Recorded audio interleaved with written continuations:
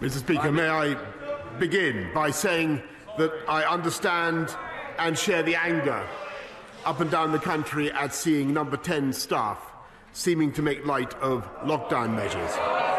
And I can understand how infuriating it must be to think that the people who have been setting the rules have not been following the rules, Mr. Speaker, because I was also furious to see that clip.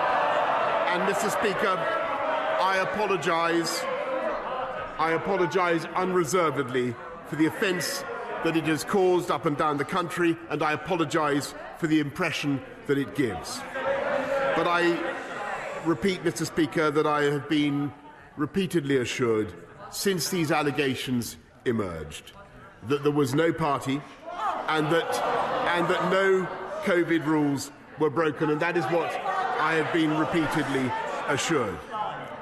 But I have asked the Cabinet Secretary to establish all the facts and to report back as soon as possible.